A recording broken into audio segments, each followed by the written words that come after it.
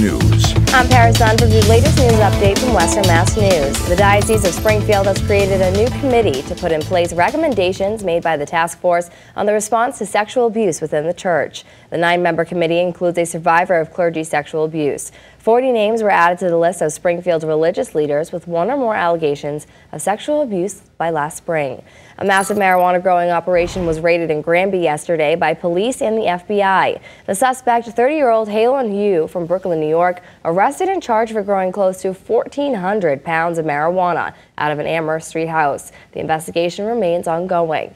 In a hearing for the Springfield woman charged with allegedly trafficking cocaine out of her home and daycare on Pine Street will be held today. According to court documents, Massachusetts State Police became suspicious of Elsie Pereira when one of their canine officers found cocaine in a package addressed to her home. Pereira is currently being charged with trafficking cocaine and is expected to appear in person today for her hearing.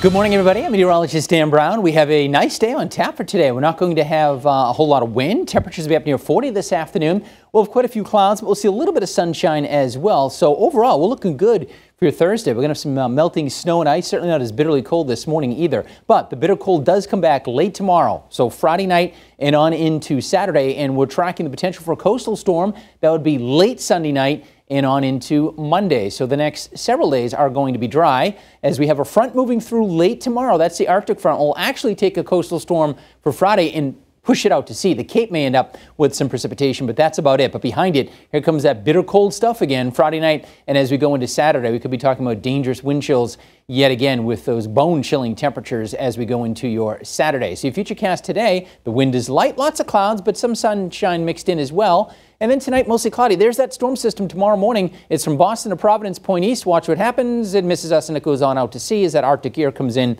for Friday night and on into Saturday. It looks stormy late Sunday night and Monday. We could be talking about accumulating snow. That's your forecast. Have a great day, everybody.